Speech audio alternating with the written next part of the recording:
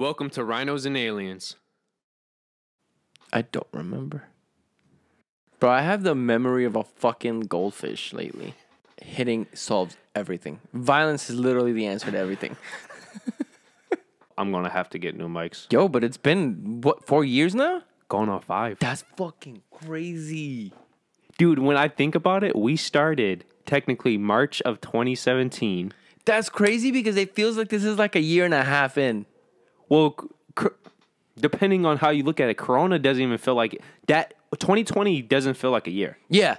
That's probably why like it feels less for me because like it skipped out a whole year for me. Yeah. But is it already recording? By the way?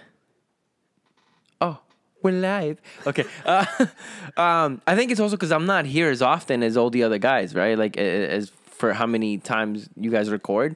I've been here for like 20 episodes maybe total. Well, to be fair, the first 2 years, especially the first year, you were actually pretty frequent. Yeah. But then it dropped off with work, and then once Corona happened, that was just... Yeah.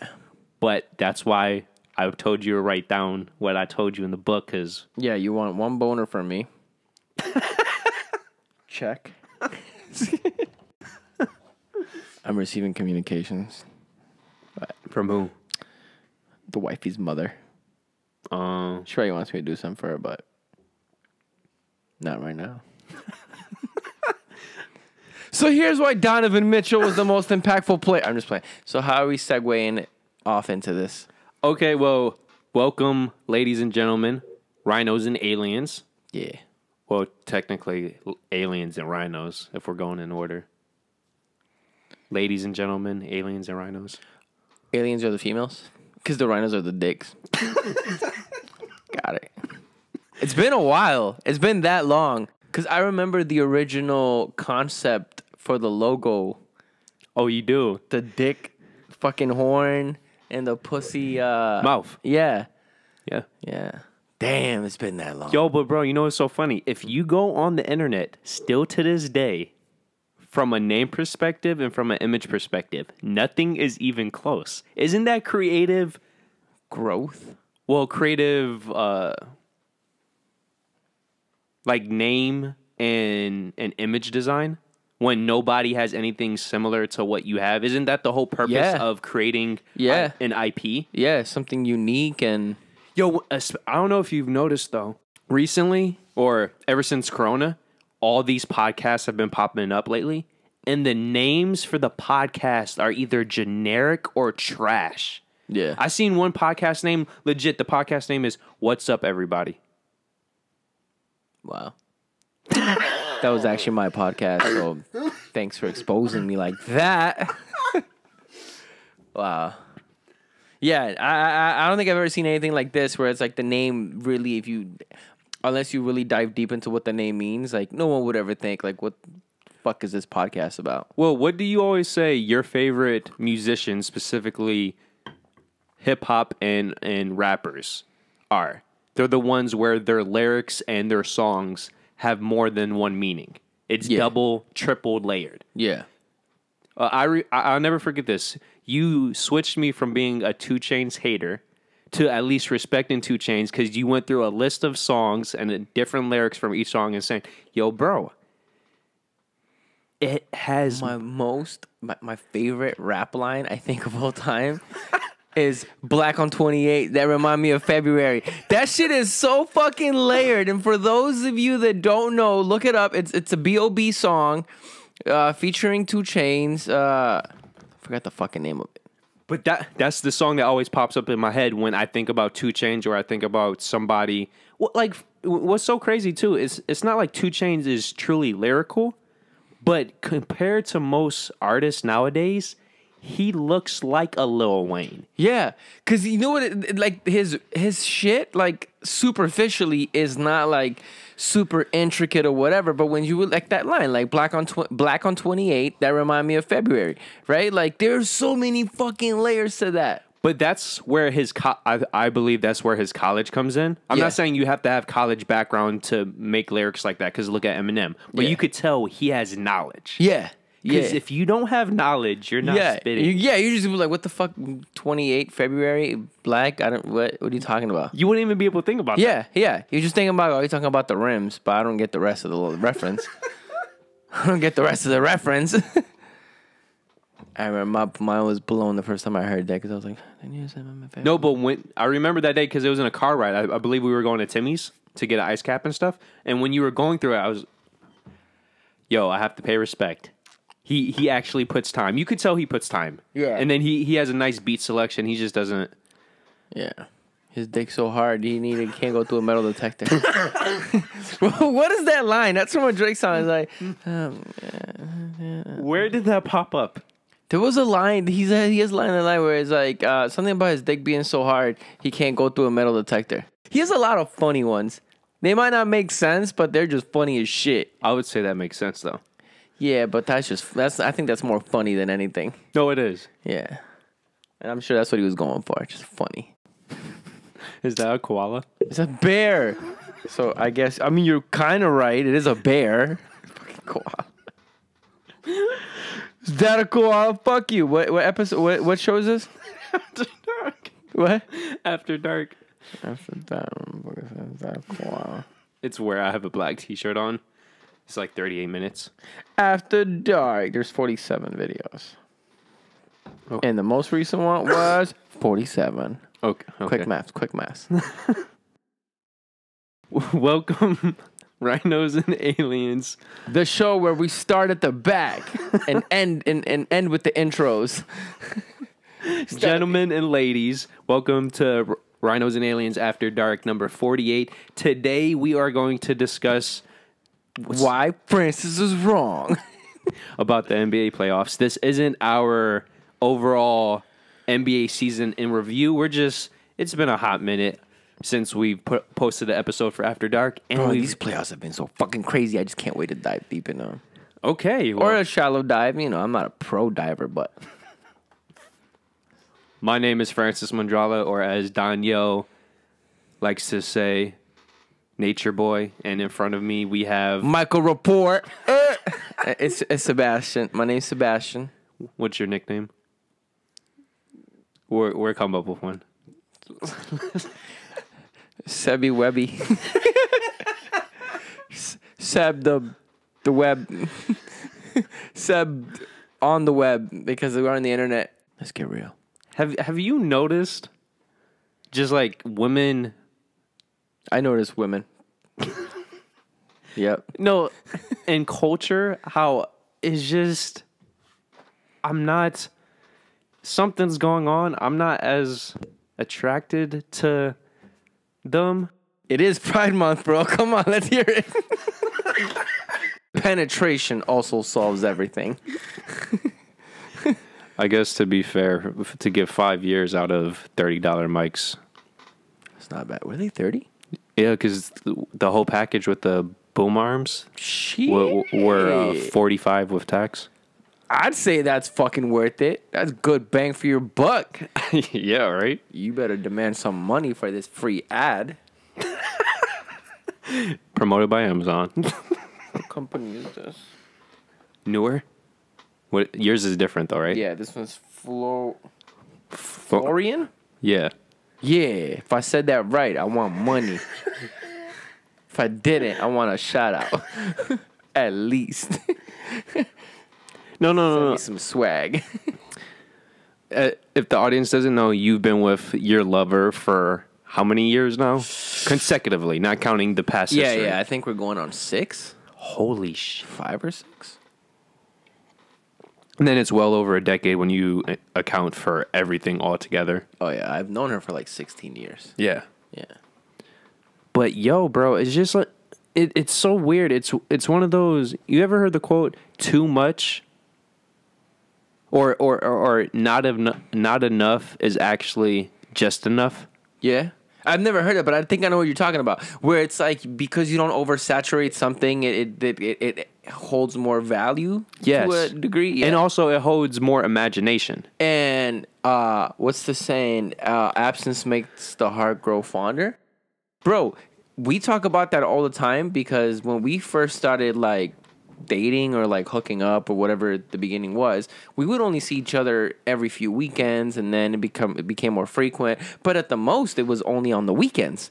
So we had 5 weekdays in between to not see each other, and I always thought that was great because you look forward to seeing that person and you cherish that time you spend with them even more. Now, obviously, being together and having been married and everything, and now because of the coronavirus having to be separated, like for the past 15 months, we've seen each other 3.5 times. Because when she came out, she only came out for a week. I think it was and I've talked to clients who have told me, it's like, man, this is like a blessing in disguise for you guys, because this is either like going to break you or make you. Yeah. And I think it definitely made us, because and for her it's a little bit harder, because I think it's just she's more emotional driven than just logical, right? Logical driven. Where to me, as I was like, well, we're good, we're together, we're not a young relationship where we have to worry about like, yo, this is gonna break us. At least not for me, right? Where she's more like, oh, we just got married, we barely spent time together. I'm like, you gotta look at this long term. Like, we are so good for the future. Like, imagine 2 years from now, for some reason, one of us needs to take off for a week for work. You know what a week compared to 15 months is? Like, that's nothing. Like, I'd be like, yo, fuck off for a month. Like, I'll miss you, but this is not, I'm not worried about like what it's gonna do to us. Hypothetically speaking. Yeah, because of what we've been through already. Like, everything we've gone through has made us stronger. At least I would hope that it has. And to be fair, she is a woman, so you would assume she would be more emotional in this. And I was gonna say that, but I didn't want to say that. But I'm glad you said it. But yeah, bro, we have they do tend to be more emotionally driven. Bro, me and you have a whole episode about this. And Rhinos and Aliens as a company consistently dives in and out of this. It's 2021, bro. We woke. We woke. But yeah.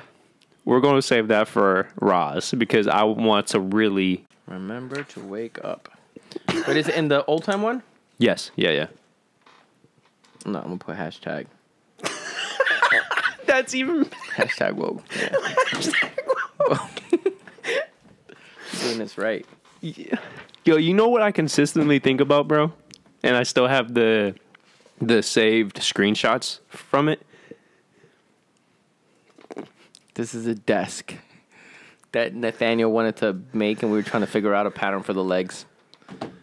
That's neither here or there. I just found it because this is where he drew it. Okay, go on. You remember the most recent time I actually visited you in Canada? This was years ago. Dude, it's going close to 5 years. Fuck. I was still in beginning of the... Were we even doing rosin? Yo. I think this was pre-Rhinos and Aliens. Not only that, bro, I think I wasn't even in college. I don't think so. Because you spent a couple days there. If I was, I just got into college. Because I wasn't in my 20s. It probably would have been in the summer. Because I remember you never wore a shirt. Not that means anything, because you never wear a shirt. Yo, bro, has it been over 6 years? It's been at least 5. The point that I'm trying to say is, you remember that one fake girl on Twitter? But I still got the screenshots. What are you saying? I can pull them up right now. And I ain't got no type. Bad bitches is the only thing that I like. You know what's so crazy, bro? That's the same people who made Black Beetle. Yeah. Bro, Race Remmerd is actually one of the newer rappers that I actually appreciate. Not because they're super lyrical, but they're actually fucking catchy. Didn't they separate, though? I don't know that they separated, but I know Sway Lee has become like the hook god. Like, if you need a hook and you need a hit, like that's who you go to. His voice is so iconic. Unique. Yes. Yeah, like you hear it and you're like, that's Race Remmerd. I mean, that's Sway Lee. It's like, you know what I compare him to a lesser degree? Nate Dogg. You knew Nate Dogg the moment you heard him, and he was on big hits. If you needed a hook and you needed your song to be a hit, dude, it's so sad what happened to him. That was him. I miss him. Yeah, he reincarnated into Sway Lee. Okay, seriously, we're going to save that for a Roz episode. Let's get into the playoffs. I'm here to just go off of what you got to say. So let's start off with the defending Eastern Conference champions. Oh, the Heat. Yeah. Bro. Swept. Bro.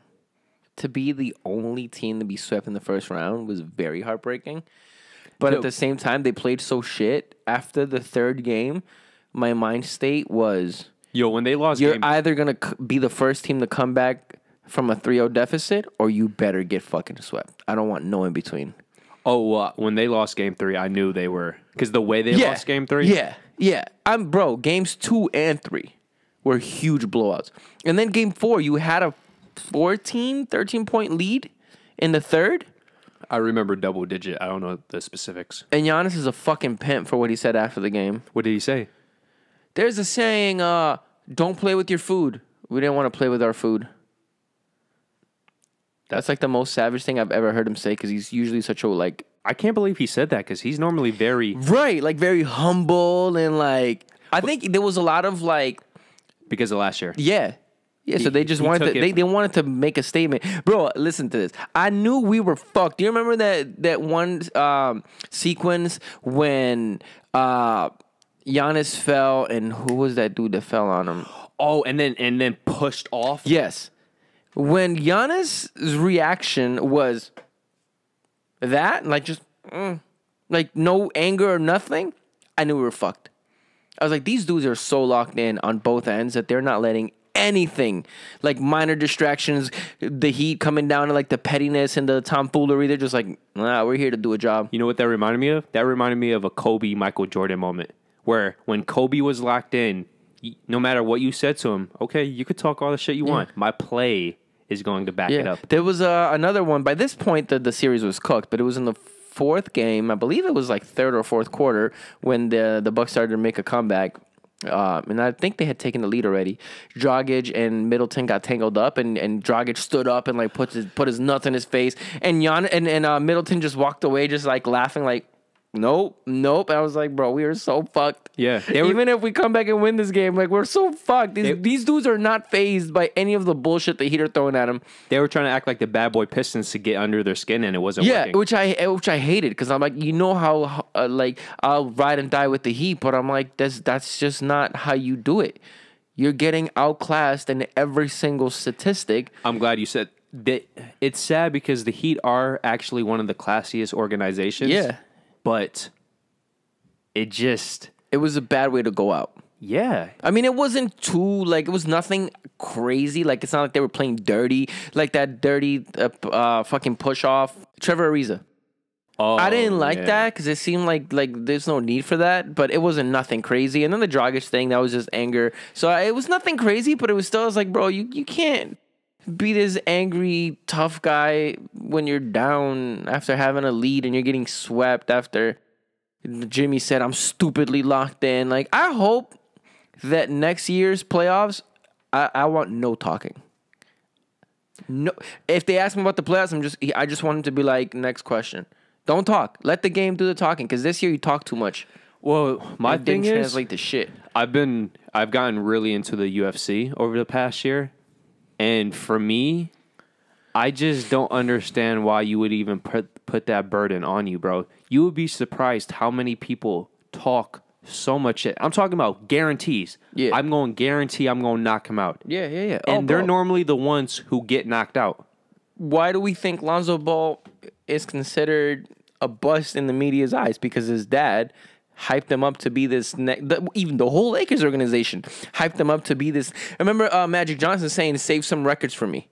As in, you're going to break all these records and you're going to shut. Bro, you put that kind of expectation on someone, no matter what they do. This is why LeBron shouldn't have named this kid LeBron James Jr.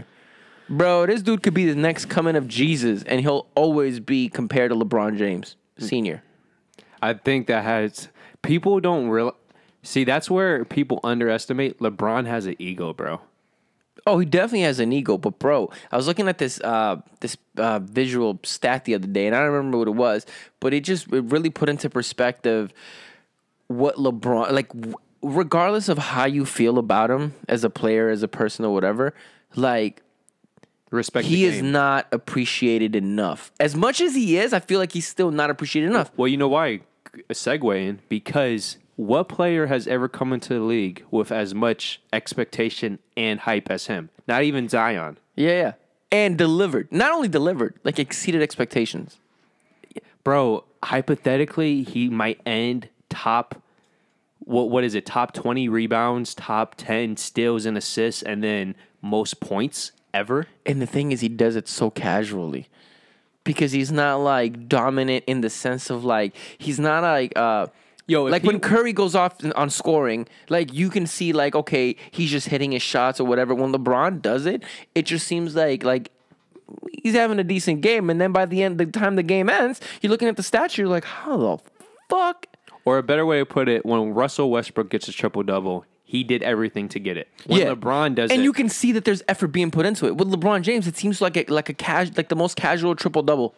What player do you know for his career is going to average over 25 points, over 7 assists, and over 7 rebounds? And they weren't.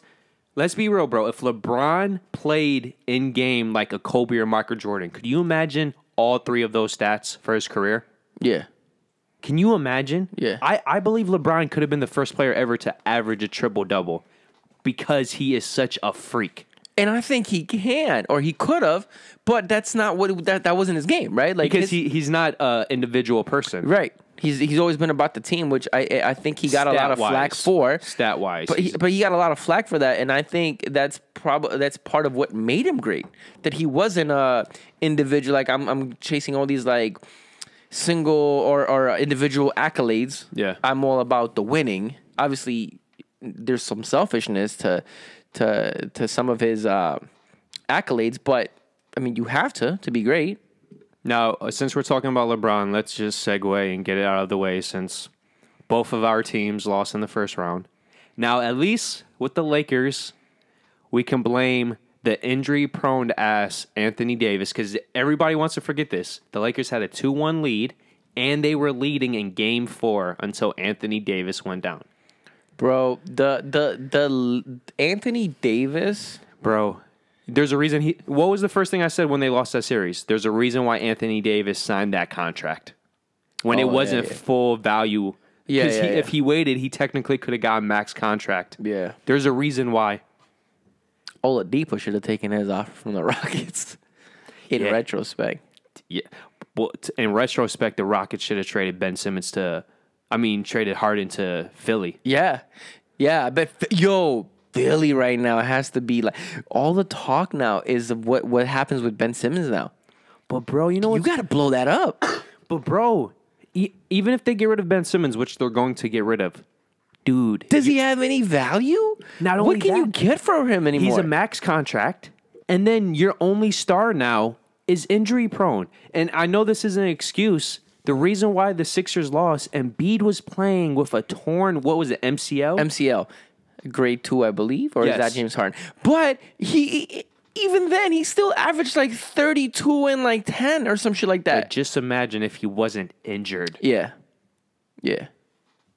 So you have Ben Simmons Ben Simmons is a what-if player in terms of if he had motivation. You want to hear a crazy stat?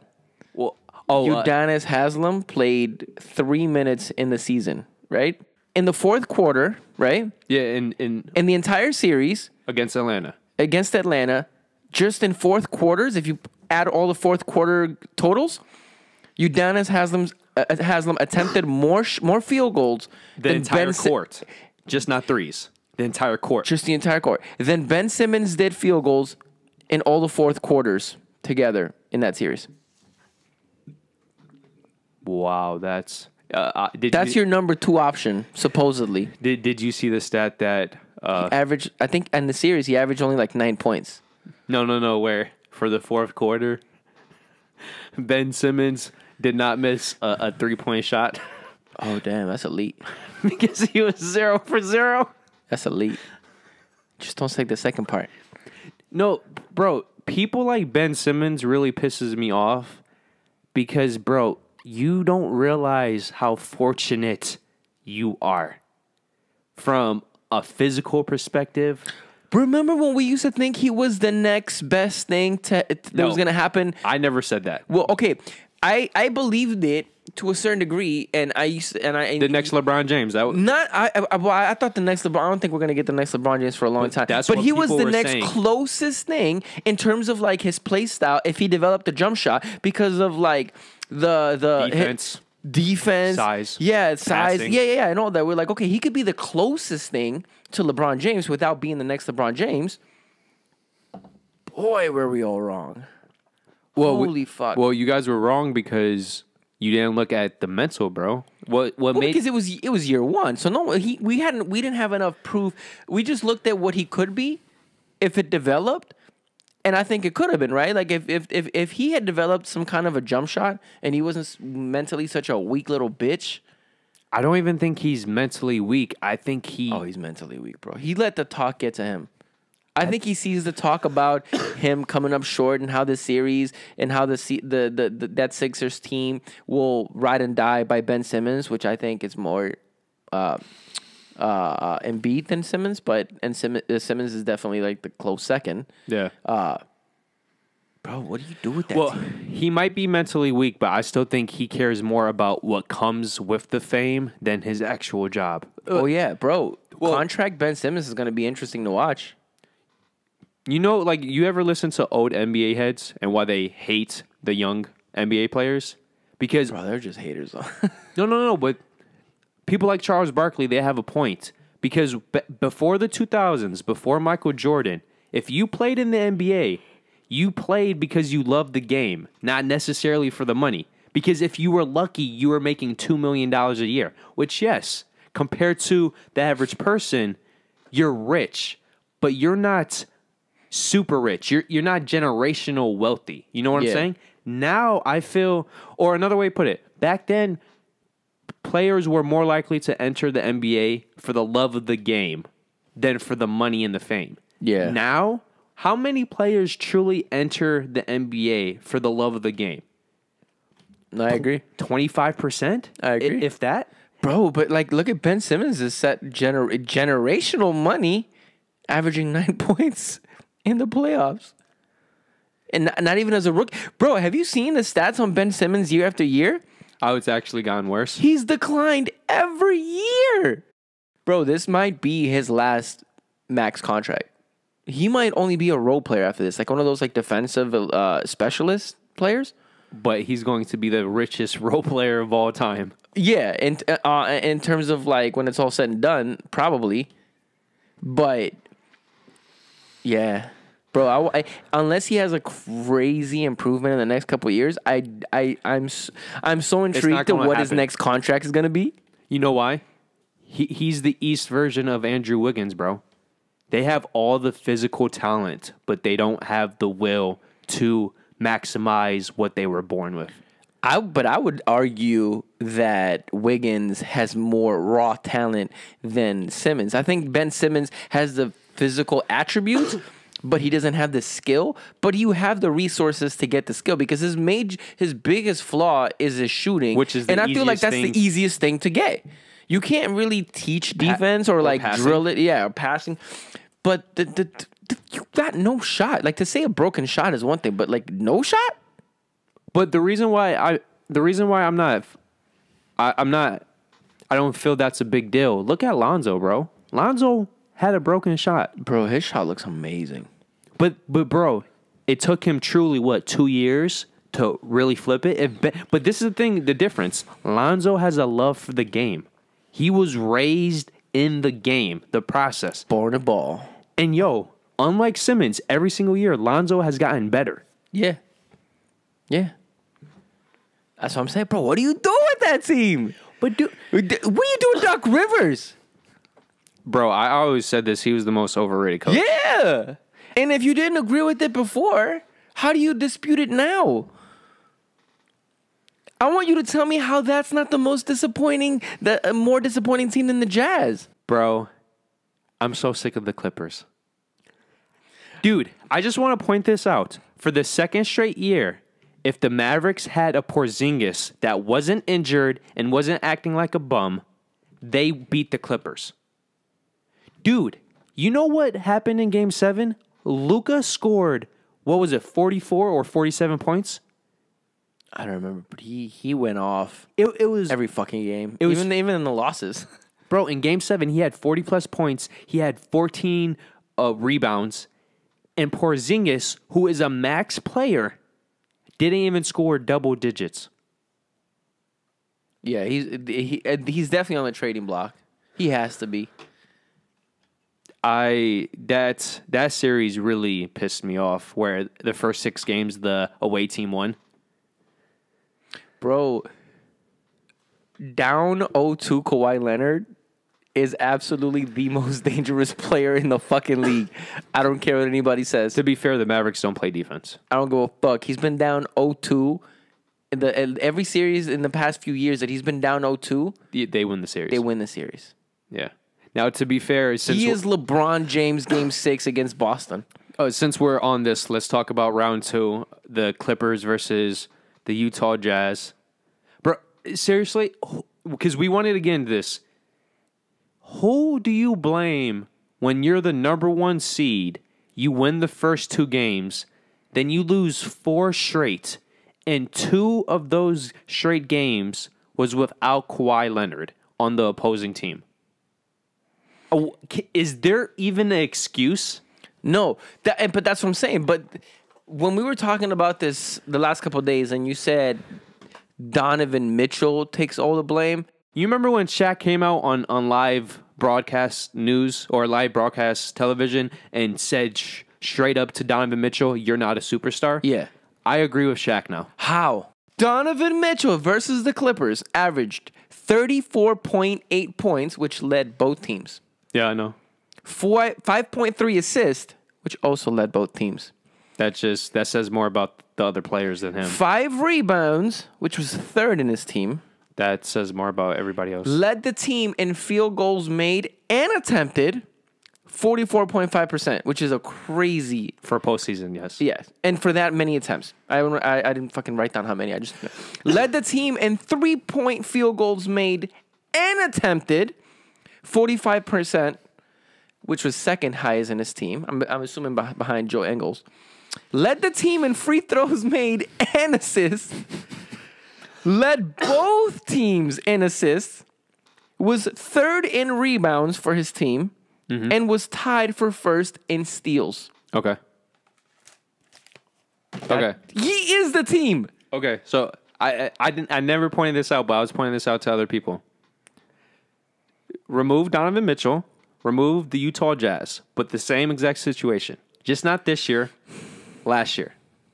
You place LeBron James and the Cleveland Cavaliers his first stint, right? Right.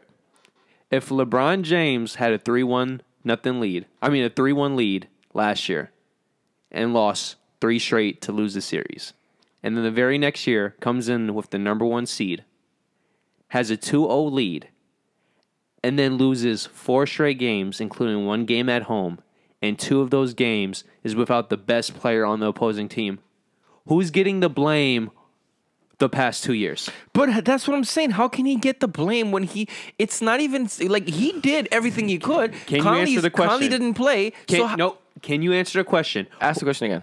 Who's getting the blame for those past 2 years? LeBron James.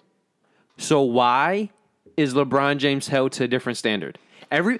No, I agree. LeBron James is held to a standard that is just unfair.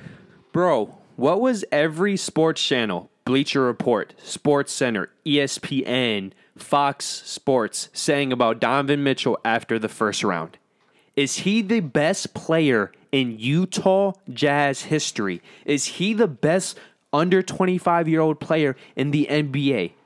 There was legit. But who if not him, at least in the postseason? Bro, stats? Luka? Because you can make a fair case for Luka. I want to be clear here. You're at least top 3. Okay, you know me, bro. Uh-huh.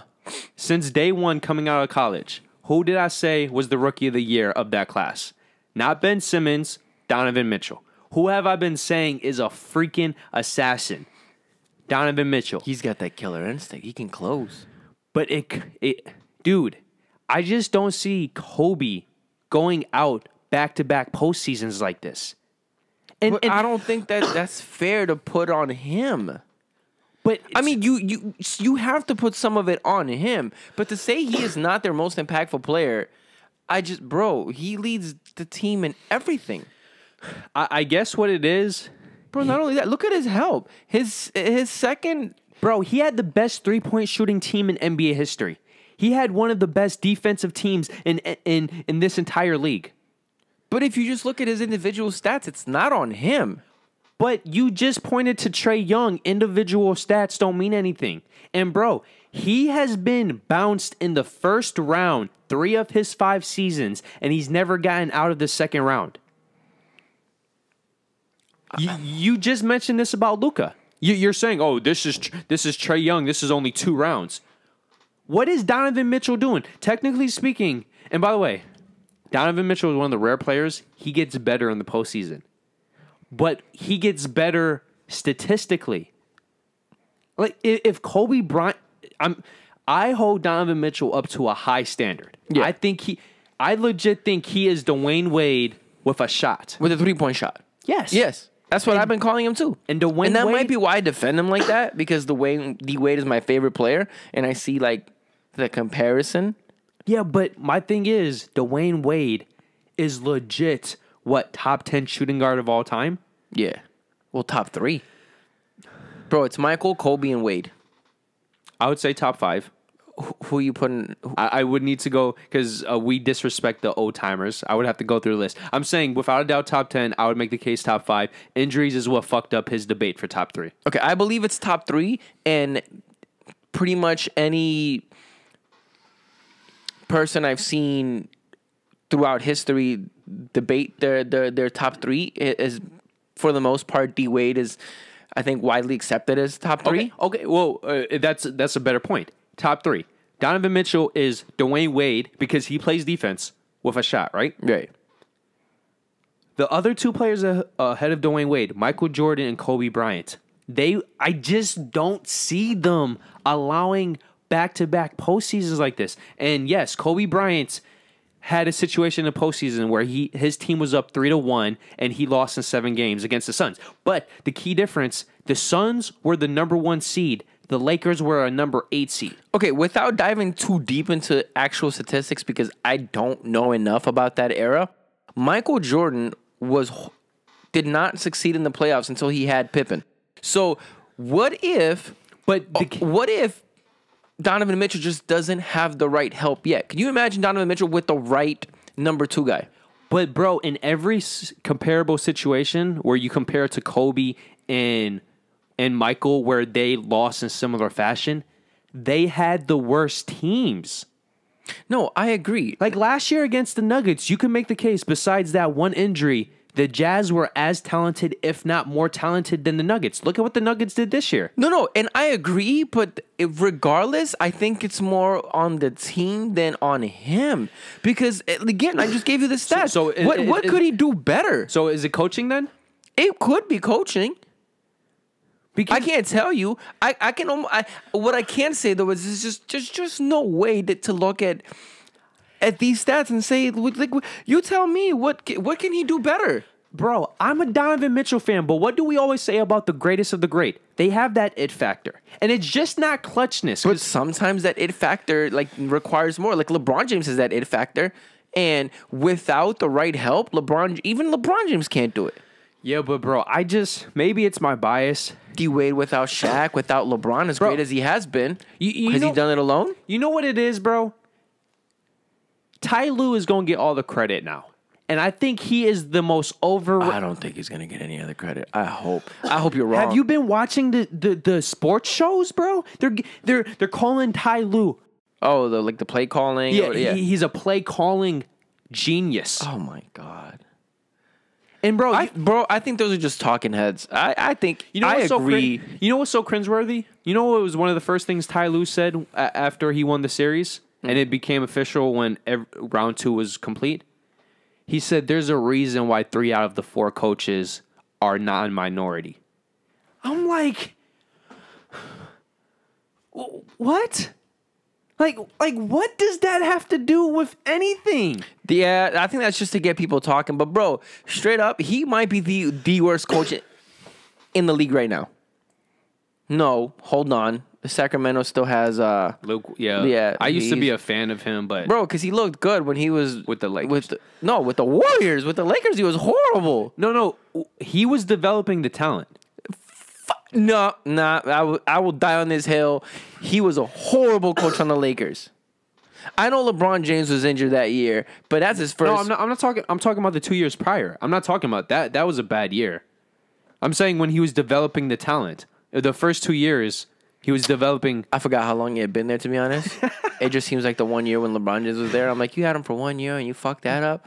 How do you No, bro, listen. He looked so great on the Warriors when he was the assistant coach, and everybody thought he might be like this next prodigy because they won like 17 games or 11 games in a row when he was interim coach when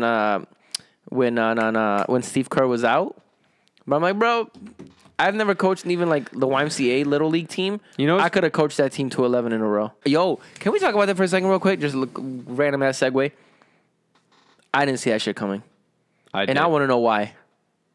When you lose back-to-back first-round series to the Clippers when you should have won, that's why. No, bro. Nah. I'm thinking it might have just been I've seen the rumors that apparently like him and Luka weren't exactly on good terms. So he probably started realizing that Luka is who they're going to prioritize, the organization, I mean. So he's probably like, nah, why wouldn't Luka like him? I don't know. I just know from what I heard that there were like clashes, and Rick Carlisle is the reason why Luka is what Luka is right now. Right, but clearly, if you look at what the organization is doing, everything is, and rightfully so, being based around Luka because he is your future. So you got it, and it's a players' league these days, right? So like. It was gonna happen regardless. So I think that he probably saw that. I was like, no, fuck that. I don't necessarily really like this player. The organization seems to be heading in a direction where they're gonna prioritize him, and I'm still good enough. And there are teams with vacancies with stars that I can coach and still make a name for myself. Yo, he could take over Boston and take Jason Tatum and Jaylen Brown and be great. He could take Portland, be great. I wouldn't go to Portland. Bro, but Zion, you can take over. I think Doc Rivers is probably on the hot seat. I don't think he gets fired yet, but he's on the hot seat. You could take over a young Indiana team. There's no superstar there, but I think you go there and you could probably. How does Indiana look right now with them firing McMillan? Oh my God. Bro, first of all, he shouldn't have been fired last year after that Heat. You were missing Oladipo and Sabonis. What the fuck did you think was going to happen? You know what McMillan was? He was this generation's version of Tom Thibodeau, where Tom Thibodeau never had a healthy squad besides that 1 year, and he still somehow won nearly 50 games and got them to the postseason and lost in 6-7 games in the first round. This firing reminded me of when Scott Brooks lost his job at OKC. The season they missed the playoffs when Durant and Harden were injured. No, when Durant, because Harden was already traded. He was with Rockets. You sure? I'm positive. Okay. Well, yeah, it was like, well, what the fuck in the West? And they barely missed the playoffs. In retrospect, right? Like in hindsight, you look at Scott Brooks and it's like, okay, he's not a great coach. But at the time, he looked like a great coach. And at the time, it was like, why the fuck did he just get the bad end of this loss? Yeah, Nate McMillan took a 14-21 team into the Eastern Conference play against good teams. I mean, the Knicks, I don't think were a bad team. They were not ready. But then they win in 5? 7. Oh, 5. Yeah, 5. Yeah, they didn't. Yeah, they won. I had them winning. I had the Knicks winning because I thought playoff basketball. Yeah. Comes back to slows down to a crawl. Defense matters, and they were like top 5 in defense. Yo, they were number 2. Yeah, and I thought defense was ultimately gonna outweigh offense. And I thought if the Hawks for some reason don't hit their shots, the Knicks defense will carry them. Bro, can I just say this real quick? Sorry to cut you off. No. I have been wrong about every fucking series these playoffs, and the only one I've been right about, and I'm so glad I was right about it, was the Nets not beating the Bucks. I was only right about 2 series. Which one? The Bucks beating the Nets and then the Suns beating the Denver Nuggets. I didn't see the Bro, that sweep. is sweet. What the fuck was that? Yo, once You can't even blame Jamal Murray not being there because like they've been fine without him. Bro, Chris Paul had a postseason game where he had 15 assists and 1 turnover. Which one was the game where Chris Paul put up like 37 points? Was it game 4 in the Nuggets series, or is it game 7, game 6? No, it was LeBron James game, right? LeBron James series? Yeah. Where he and most of the points was in the fourth quarter? Yeah. Holy fuck. Bro, see, this is why, dude, I've come around about this. I don't give a fuck about championships, bro. I really don't. Bro, he might go down as the best point guard of all time. No, he's never going to be ahead of Magic. I don't know, bro. Bro, he's never going, just because he's not the best point guard of all time. For his size, if we're doing... But I mean, Magic Johnson was too big for his size. No, but I'm saying if we're doing a pound for pound, like fighting, you can make the case. But if we're saying we're taking the person as is, you're never going to pick Chris Paul over Magic Johnson just because he's legit a center who's a point guard. Bro, I don't know. I think he's got a good argument. Whether you end up agreeing with it or not, the fact that you can make the argument is impressive enough. I don't even think he's top 3, bro. Bro, see, this is where you need to do your history. This is where people forget history. Isaiah Thomas grew up in a time with the Boston Celtics with Larry Bird, with Michael Jordan of Chicago, with the Indiana Pacers. Bro, but just talking about what the point guard position is, and like as a true point guard. We need to stop having this because you're not... His assist to turnover ratio is just fucking beautiful. Holy shit. How many like 11, 12 assists and 0 turnover games has he had? That's every time I see that, I fucking come in my pants a little bit. Because that's what a true point guard is. Yeah. That's why Westbrook's...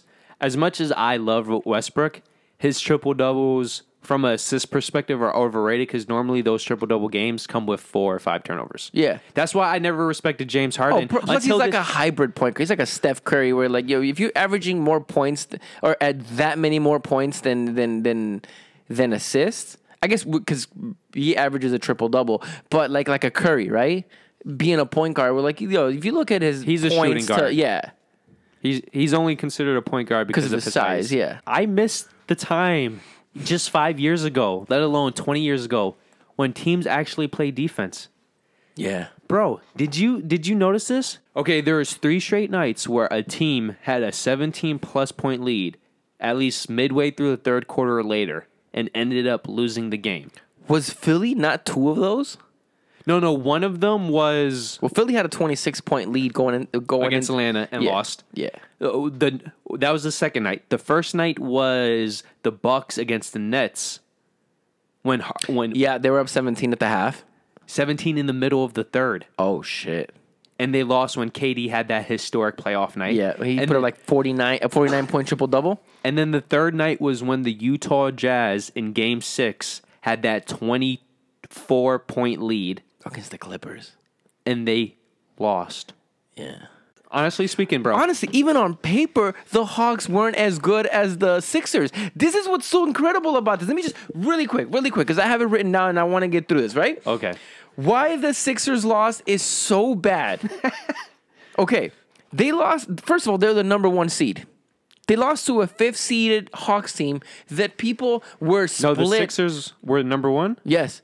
And they lost to a 5th-seed Hawks team that people and experts were split on if they were even going to come out of the first round, right? Because if you've seen, everybody you talk to, they're like, it's the Knicks or Hawks, and it was very evenly. I mean, they had the same record. To be fair, though, ever since Nate McMillan, they had the best record in the Eastern Conference. Right. No, I think in the league, actually. That's what I thought, but I didn't want to say that without 100% knowing. Okay, but here's the thing. So, the Sixers lost to a 5th-seeded Hawks team who averaged less points than them in the series. This is all series stats, right? The Sixers averaged 110.7 points per game in the series. The Hawks averaged 107. So you somehow averaged less points, and you still won the series. You averaged less rebounds, 44 more rebounds than the Hawks team, 44.6 to 42.3. They averaged less assists, the Hawks did. They average less steals, less blocks, a lower shooting percentage, a lower 3-point shooting percentage. All while the Sixers had 3 players who averaged 30, 21, and 19, and that's Embiid, Curry, and Harris. Bro, every major statistical category, they were worse than the Sixers in. The Hawks. The Hawks. Were worse. And they still won. So what does that tell me? They can't close. Because if you scored more points, out-rebounded, out-assist, and shoot better than the other team, and you still lose the game, you probably had leads in most of those games, which I think they did, and you still lose, you just can't close games. Okay. That is a horrible loss. Yo, first of all, Paul George has had an amazing fucking postseason. Playoff P is real this year. No, only in this round. He was up and down against Dallas. But we're getting away from... But like he did up and down with Kawhi healthy. Kawhi stepped out and he could have easily folded and been like, well, you know, you could have had the excuse at least to be like, well, now I'm on my own. He stepped up. So props to Playoff P. That just more so proves what I always assumed. He is awesome by himself. He can't play with a star. Damn, I don't know if that's a good thing or a bad thing. No, it's very debatable. Right. Because think about OKC, bro. Yeah, because some players can't do it alone. And to say he can't do it being a beta might just prove that he is an alpha. Yeah, but it's... Bro, let's ship Paul George to a lesser team and give him a beta as opposed to an alpha and see what he can do with them. The Pacers. Right. No, but with like a really good coach on an up and coming, like do you think, and this is out of nowhere, I just popped up in my head. If he went to Boston, do you think he'd be the number one option, or would you think Jason Tatum at this point of his career would still be the number one option? That might be a fair question, actually. I don't think it would work with style with Brown and Tatum.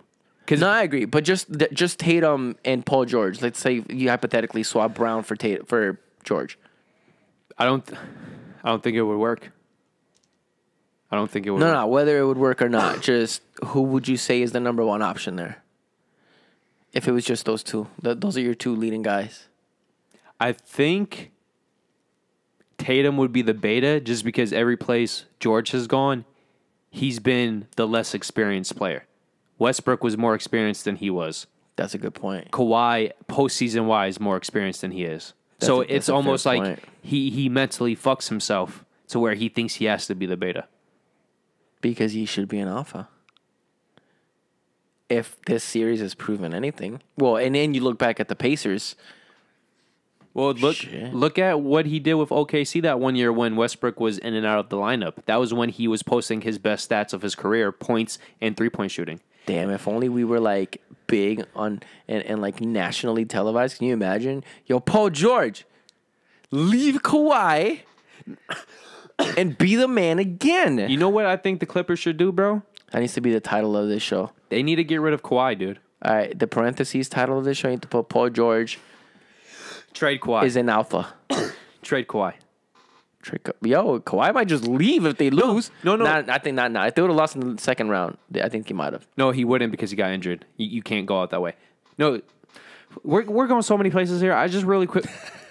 Okay, let me just quickly say this so I could get back to my point. Okay. Kawhi was never the alpha on any team he was on. Even the Raptors, Lowry was the alpha for that team. Oh, okay. In terms of personality. Yeah, he's just not an alpha in personality. But I think in performance, he is. Yeah, but just because performance, you still the problem why the relationship a quiet leader. He's not a leader at all. The reason why his relationship with Paul George doesn't work because Paul George naturally is too kind, so he allows the more experienced player to be the alpha. But Kawhi is not an alpha. Paul George, the Indiana Pacers, is he really more experienced? I would say they're pretty close in experience. It's just one is more accomplished. Yeah, but people relate accomplishment with experience. No, I know, and because he's actually been in the finals and won championships. But in terms of actual experience, they might be neck and neck. No, I agree with you, but Paul George and the Clippers don't view it that way. No, I know. Yeah, and it's hard to argue, right? Because like one has 2 titles. Yeah, but he wasn't the reason. Dude, it was the funniest thing where they were going through all these players won Finals MVP because they defended LeBron James. And they showed Iggy and then Kawhi stats. And LeBron James in both of those series basically averaged a triple-double. Yeah, he cooked everybody.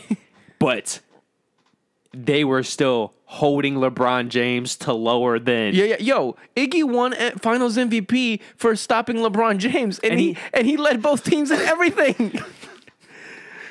Damn near averaged a 30-point triple-double. If he didn't actually average a 30-point triple-double.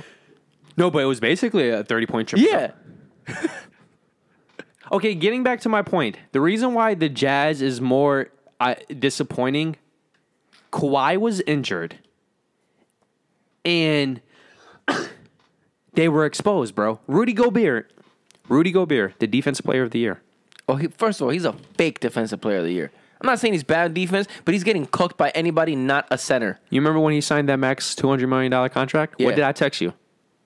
Bad decision. Oh, absolutely. Bro, when you are only effective 3 feet from the rim, how are you defensive player of the year? First of all, I think Bam should have been higher than he was. He got third, I believe. Third? Yeah, because Draymond was second. I don't know how the fuck Draymond was second. Not to say Draymond isn't a good defender overall, but this year, Draymond over Bam?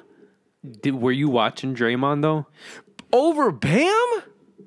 I think it's more disrespectful they put Gobert over both of them. Yeah, oh, absolutely. But that's what I'm saying. So it's established that Gobert shouldn't have won it. So then it comes down to Bam and Draymond. Oh, that's not the point. The point is, bro, your role is defense. Yeah. And besides... Not just blocks.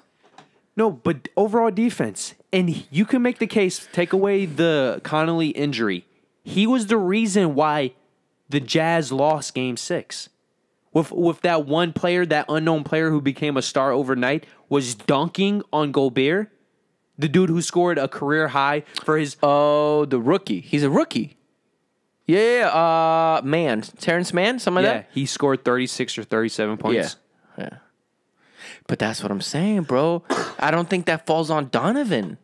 That's on the help. If you're second best player... The Jazz is more disappointing than the Sixers. What I'm trying to say is, bro, I never thought the Sixers were going to make it to the finals, and I wasn't surprised that they didn't make it to the Eastern Conference Finals. Right.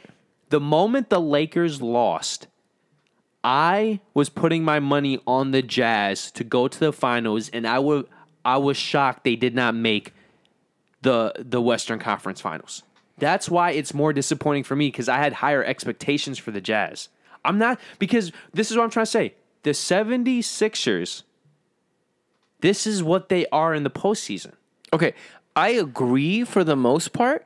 The only thing I disagree on is that the expectations for the Jazz. I thought even though the Sixers have been the chokers and this is who they are and they don't make it past, their path to the finals this year was a cakewalk. Okay, that's they should have swept their way through the finals. Well, at least the first two rounds. Right.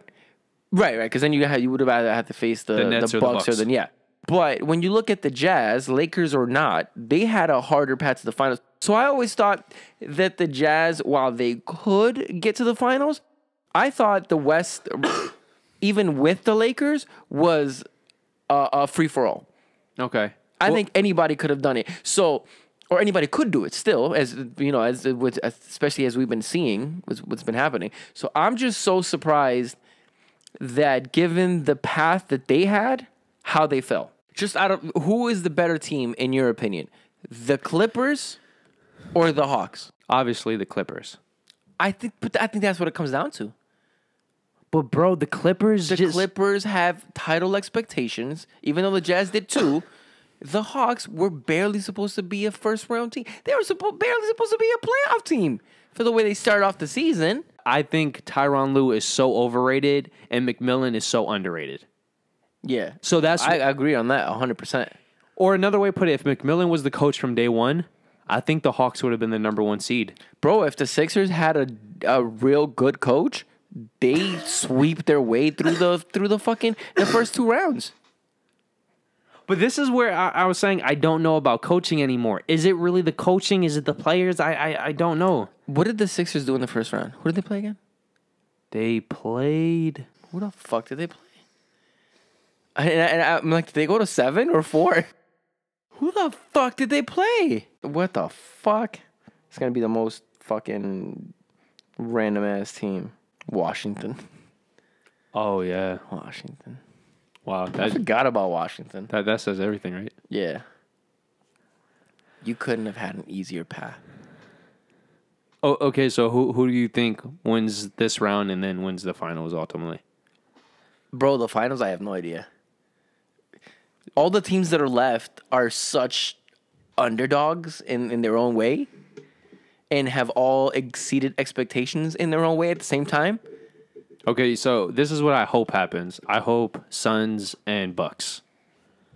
Honestly, with the teams that are left, as long as it's not the Clippers, even though I don't really mind the Clippers if they win, because the only reason I wanted the Clippers to lose was so that Kawhi would leave. I can't have Tyronn Lue win back-to-back championships in his first year. No, I can't. Okay, I agree. I don't think people will. I think the media will give him the credit, but I think real fans know that that's not on him. But with that aside, I can't, bro. They're my least that I want to win. He's the most cocky coach in the NBA, bro. It is so aggravating. Okay, they're the least I want to win, but not enough to say I don't want them to win. No, fuck but that. The rest of the teams all have, and I think I was telling you about this, they all have players or something about them. The Hawks is too early. No, Trae Young is too young. Fuck that. But for them, it's a little bit Trae Young because I've earned some respect for him in these playoffs. Kobe would be proud. Yeah, but I want McMillan to win. I want who's left in the East. I want Giannis to win. I feel bad for them because they remind me of those Raptors teams all those years that were like so close and they just needed that 1 year to finally. This is my thing is Giannis is still so young and he still has so many options and different pathways to win a chip. Chris Paul. I know. I feel like this is his. But that's what I'm saying. Like that's why I don't want to put my money on any one team that like I really want because there's something likable about all of them. So like I want Giannis to win. About the Clippers? I like Kawhi and Paul George. Kawhi's injured, and can you imagine their ego winning without Kawhi? What we're going to have to hear next year. Oh, they're not winning without Kawhi. But Kawhi's supposed to come back at some point. He has a torn ACL. I don't know, bro. I haven't heard him being ruled out at all. They haven't even ruled him out for the series. He better not pull up Brandon Roy or his career is over. Okay, so the Clippers, Paul George and Kawhi, they're likable. I want mostly Paul George because all the slander he's gotten. I can't stand their coach and their owner, bro. But I like Paul George. Yeah, it doesn't. I like Kawhi too, but I want Paul George to win. Not more so than the other players. They're the least, right? Like as I already stated. Okay. I want Chris Paul and Devin Booker to win. I want Jay Crowder to win. Do a ranking. Fourth to first. Fourth to first. Fourth Clippers. Yeah, fourth Clippers. I agree. Third. I put Hawks. Yeah. Because they're so young, they have time. Yeah. And then I'd say Bucks. Second, I agree. And Suns. And those are close. The only reason why I have the Suns is because they're older in terms of their key players. I low-key want somebody from the East to win it. I wouldn't be mad if Giannis. Yo, I love Giannis. Yeah. Dude, Giannis, it reminds me of... He is the most Kobe in terms of he just keeps his head down and he works.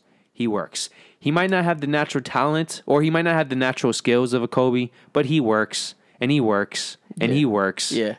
And he's even so if it humble. doesn't pay off every time, like, yeah. That's why I was so surprised when he said, there's those saying, don't play with your food. We didn't want to play with our food. I was like, that's like Tim Duncan saying some shit like that.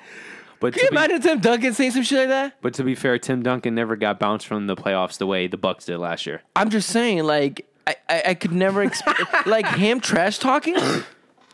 What's a great saying? Yeah. Imagine Kawhi trash talking. But to be fair, how do we not know he wasn't talking about food? He might have had a nice dinner. We don't 100%. No, we know he was trash talking, and that was a savage. Even not by Giannis standards, that was still a savage thing to say after sweeping a team in their home court. That was the post game interview on. on court post-game interview. But is he not right? You never give a team life. No, he was absolutely... Bro, that's what I'm saying. You know how much of a fucking Heat fan I am. The Heat 100% deserve to get swept. And I'm glad they did. Yeah, it teaches them. No, not only that, the front office, that team better not look anywhere close to this in September. And it won't in October. And on that, we will end this episode. Unless you have something else you want to end it on. We're going to finish with the famous Rhino Thrust. And we're going to do our 5 things where you like the video, where you subscribe to the channel, and you... Comment. Hit the bell, ring a ding ding. You share. We're on Facebook, Twitter, Instagram, and now on Locals, where if you want to support us, it's only $2 a month. And last but not least, you comment about anything we've discussed, from the randomness at the beginning of the episode or the NBA playoffs in the middle and the back end. And How long has this been? And with that... Wait, how long is this episode so far? 1 hour and 20. Shit! Yo, what the shit? All right, me and my girl's little brother, because he, like, you know, he's young and all that shit. So he does it all the time. So now it's become a thing. Every time someone says something like mildly just shocking, or even just we just like sheesh, and in the face like. Where's that from though? Because Daniel and his 2 girlfriends do that shit all the time. This? Yeah. So do you know what it means? No. Okay, so it means ice in your veins, right? And I'm like, when that shit first started, when it became a really like big thing on like right now. I'm assuming TikTok started it. No, you know who was the first person I saw do that? Russell, the D Russell, fucking what's his name? D'Angelo Russell. Wow, from Timberwolves? Yeah, he would hit a shot, ice in his veins. I'm like, oh, that makes sense, right? He started doing that with the Lakers originally. Yeah. And I knew what it was. And then a couple months ago, when I saw someone on TikTok was like, someone new, young people of TikTok. Someone, what does this mean? And I'm like, what the fuck does that mean? And then when I saw the comments, it was like ice in your veins. And I'm like, I did know that. Why didn't I know? Why isn't Russell getting the credit for that then? Maybe he wasn't the one who started it. Well, I know whoever started it is not getting the credit because... No, I've seen that it was started a lot in college basketball. A lot of college basketball players were doing it. But, bro, Russell has been in the league for a long time now. Yeah. Yeah, so apparently, sheesh! But now it's just funny to say whenever someone says anything, I'm just like, sheesh! And then the face, you know. Have you seen that face before? Yeah. Yeah. Women do that shit all the time. I see guys do it. When they're like fake hitting on someone. That is... Yo, are you coming over? Yo, TikTok, I'm not gonna lie. You know what's so... Shit is cocaine in a social media app. Shit is addictive as fuck. I only go on that shit like once a week because I already know if I plan on being productive, do not open TikTok. Yo, that's me for Instagram. Yo, bro, who needs porn, bro? Why do you need porn when there's Instagram? Yo, especially There's no nudity on this. Have you seen that TikTok trend where they're saying thin waist, pretty face, and A big booty? yeah, and, Yeah. bro. Oh. Yo, TikTok is wild for that shit. What's crazy is they're all like definitely underage. Like, all I know is my daughter ain't having TikTok. Hell nah. Hell nah. Yo, well, the problem with TikTok and Instagram is just most of those women don't even look like that in person. They use so many filters and stuff. Yeah, the right angles. They all got the ring light in front of their fucking tripods. And Yeah, shit. it's just... Okay, with that being said, LLPH and... Cadoodle. Hey... Just a friendly reminder, guys. Hit the subscribe button in this corner. And then for the newest video. Then for the most recommended. And then for our famous dick pic.